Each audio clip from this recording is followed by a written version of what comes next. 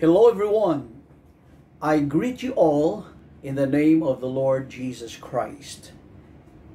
Before we get started, I would like to thank all of you who are watching this simple video presentation. The aim of this presentation is not to promote any denomination, but only the love of God through His holy word in the Holy Bible. So relax and listen. Amen. Our topic for today is when the good is gone from the word goodbye. When the good is gone from the word goodbye. Amen. It's never easy to say goodbye to people you care about. Some goodbyes hurt so much, while some are pleasant farewells, believing that they're just temporary parting till their next meetings and fellowship. But knowing the etymology of the word goodbye will give us an insight that goodbye was originally not a word that carries a sad connotation, but it was actually a declaration of blessing. The etymology of goodbye. The original goodbye, dating from the 1570s, was God, B-W-Y-E, like God boy. God, B-W-Y-E, which was a contraction of the farewell phrase, God be with ye. So that's goodbye. That means God be with ye. To God's children, goodbye or God be with ye is never a sad parting moment, nor it is a never-ending separation, but a never-ending fellowship with God the Creator, Yahweh Elohim Hayim, the living God, His Hebrew name in the Old Testament. He is the God who has this promise in Hebrews 13, 5-6 from the NIV. Keep your lives free from the love of money and be content with what you have, because God has said, never will I leave you, never will I forsake you. So we say with confidence, the Lord is my helper. I will not be afraid. What can man do to me? Before His ascension to the right hand of the Father, the Lord Jesus Christ assured His disciples of the ever-abiding presence of God in them with these words in Matthew 28:18-20 from the Amplified Bible. Jesus approached and, breaking the silence, said to them, all authority, all power of rule in heaven and on earth has been given to me. Go then and make disciples of all the nations, baptizing them into the name of the Father and of the Son and of the Holy Spirit, teaching them to observe everything that I have commanded you. And behold, I am with you all the days, perpetually, uniformly, and on every occasion, to the very close and consummation of the age. Amen. So let it be. The promise of God's abiding presence within His people is now through the Holy Spirit. The presence of the Father, which was in the Lord Jesus Christ, who was the temple of God then, is still in the earth today and is now indwelling His church, the body of Christ, the temple of God, through the Holy Spirit. In John 14:16-19, from the Amplified Bible, and I will ask the Father, And He will give you another Comforter, Counselor, Helper, Intercessor, Advocate, Strengthener, and Standby, that He may remain with you forever. The Spirit of truth, whom the world cannot receive, welcome, take to its heart, because it does not see Him or know and recognize Him. But you know and recognize Him, for He lives with you constantly and will be in you. I will not leave you as orphans, comfortless, desolate, bereaved, forlorn, helpless. I will come back to you.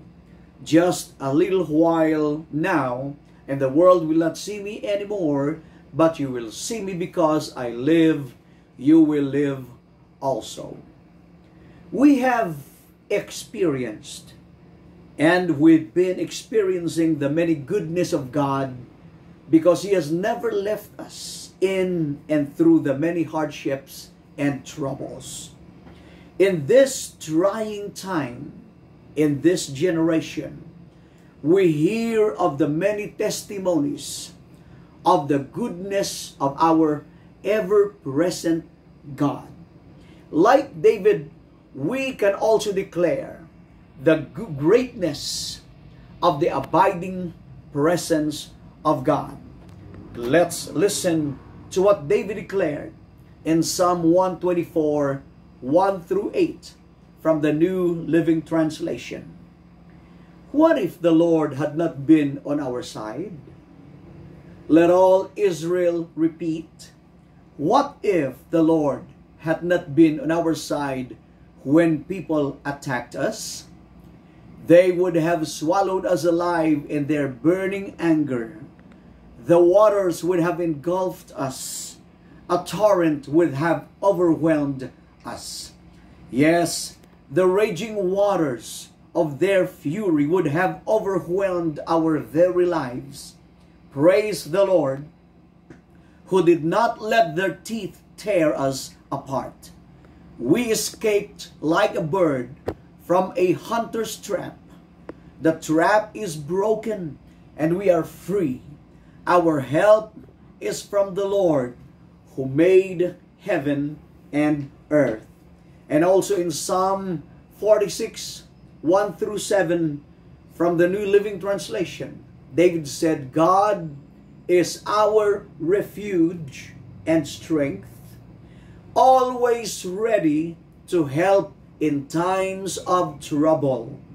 So we will not fear when earthquakes come and the mountains crumble into the sea. Let the oceans roar and foam.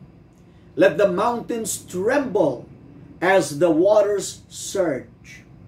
A river brings joy to the city of our God, the sacred home of the Most High. Let me interject this point.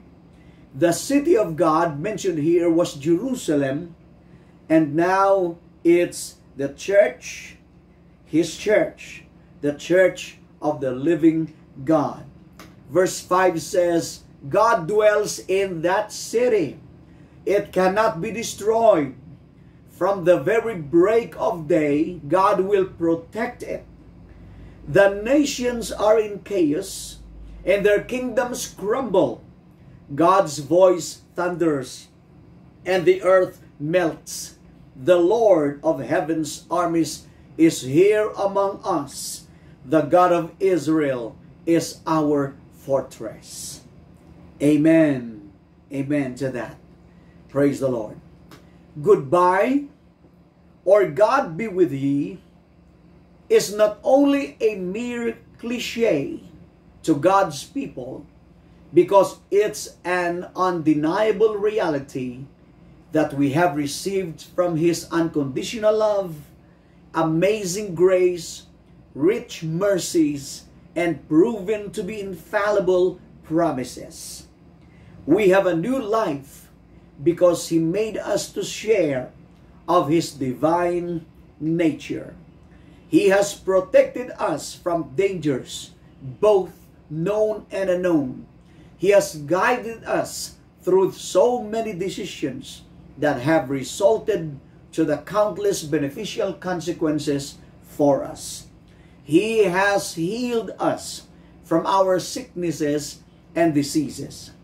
In times of crisis, when we were somewhat perplexed because we didn't know what to do and we didn't know where or whom could we go for help, our God has shown Himself to be always our Jehovah Jireh. We have testimonies of supply in times of need, even from unexpected sources. Truly, our God is great. Children of God, we have a blessed life that we should never trade for the world and for temporary pleasures. We could never find a more blessed life than what God has given us. Our goodbye is truly a God be with ye, because He has not left us, nor has He forsaken us. Hallelujah to God. But the saddest thing that can ever happen to a person's life is when the good is gone from the word goodbye, because it means God is gone to be with you. From that phrase, to be with you, God is gone. When the good is gone from the word goodbye. And that's the saddest thing that could ever happen to one's life. When the whole world became so filled with corruption and violence, when the people were thinking only of evil continually, that had hurt God so much in the time of Noah before the great flood that judged the whole world, Noah found grace in the eyes of God. We do not assume that Noah never sinned, but if he did sin, he brought his guilt to God and sought forgiveness. By faith, he offered the power or the proper sacrifice foreshadowing the cross of Christ. So by grace through faith, he was forgiven and truly declared righteous. The rest of the world had the same opportunity, but they rejected it. Grace was offered to the whole world through the preaching of Noah for 120 years, but they rejected God's grace that could have saved them from that judgment. God was in their goodbyes, but they just mocked God by not listening and not adhering to the preaching of Noah, to the word of God. They ignored and continually ignored God and His love, mercy, and grace until the good was gone from the word goodbye. That means God was gone from them totally. Not that God wanted for that to happen to them, but it all reached to a point of no return for all of them. As Isaiah said, that is the results of people's hardness of hearts. They are being pushed away from God by their sins and iniquities, and not God leaving them, but their sins and iniquities made God to be gone from their goodbye. In Isaiah 59, 1-4, from the New Living Translation, listen, the Lord's arm is not too weak to save you, nor is His ear too deaf to hear your call. It's your sins that have cut you off from God. Because of your sins, He has turned away and will not listen anymore. Your hands are the hands of murderers, and your fingers are filthy with sin. Your lips are full of lies, and your mouth spews corruption. No one cares about being fair and honest. The people's lawsuits are based on lies. They conceive evil deeds and then give birth to sin. The Bible is filled with promises of forgiveness, deliverance from the judgment to come, and a life eternal in His eternal kingdom when we wholeheartedly come to God and truly repent of our sins. In 1 John 1:8 through 10 from the New King James Version, if we say that we have no sin, we deceive ourselves and the truth is not in us. If we confess our sins, He is faithful and just to forgive us our sins and to cleanse us from all unrighteousness. If we say that we have not sinned, we make Him a liar, and His word is not in us. In Acts 2:37 through 42 from the New Century Version, when the people heard this, what did they hear? The preaching of Peter on the day of Pentecost. When the people heard this, they felt guilty and asked Peter and the other apostles, "What shall we do?" Peter said to them, "Change your hearts and lives," that is repentance. "Change your hearts and lives and be baptized, each one of you, in the name of Jesus Christ for the forgiveness of your sins, and you will receive the gift of the Holy Spirit." This promise, the promised Holy Spirit, is for you, for your children, and for all who are far away. It is for everyone the Lord our God calls to Himself. Peter warned them with many other words. He begged them, "Save yourselves from the evil of today's people." Then those people who accepted what Peter said were baptized. About 3,000 people were added to the number of believers that day. They spent their time learning the apostles' teaching, sharing, breaking bread, and praying together. If your heart desires to be saved and longs to be with God forever and ever, now is the time. There's no guarantee of tomorrow to any of us. God is giving us just this moment, this day, this today. He wants you to come to Him right now. 2 Corinthians 6:2, Paul said in the New King James Version, I'm going to read, "Behold, now is the accepted time. Behold, now is the day of salvation."